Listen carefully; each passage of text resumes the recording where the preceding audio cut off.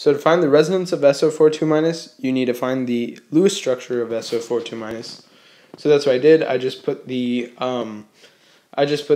valence electrons, because both sulfur and oxygen have 6 valence electrons, and they'll equal 30. And then when you have a negative charge, when it's 2-, you have 2 extra electrons, so you just add that to become 32 total electrons.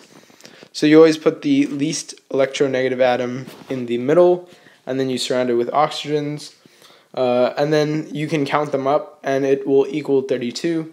And you want to minimize charges, so here we have three of them that have no charge, and only 2 oxygens have a negative charge. So it fits everything, and then sulfur can have a maximum of 6 bonds, so it does 1, 2, 3, 4, 5, 6. And so it fits all the rules for stability. We minimize charges. We have 0 formal charges on here. We're not breaking the octet rule in any case. So now, since we have a really stable structure, all we're going to do is find different ways of changing these bonds. So therefore, we can see how many total structures SO4 2- has.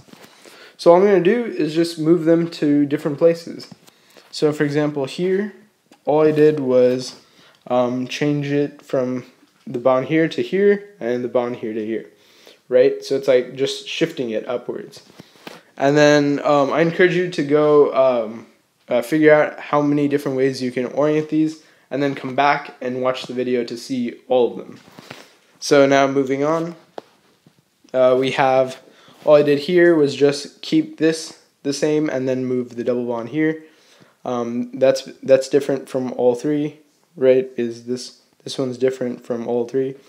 And then continuing on, keep this the same, move this downward, and so this one's different from all the previous ones. And then just keep doing that. So I can move this one here and this one here, so that makes it different. And then finally, we have the double bond from here and here to these 2 locations. So all of these are the same, except the double bonds are in different locations, which makes it 6 different resonance structures in total. So zooming out, we'll show you all 6.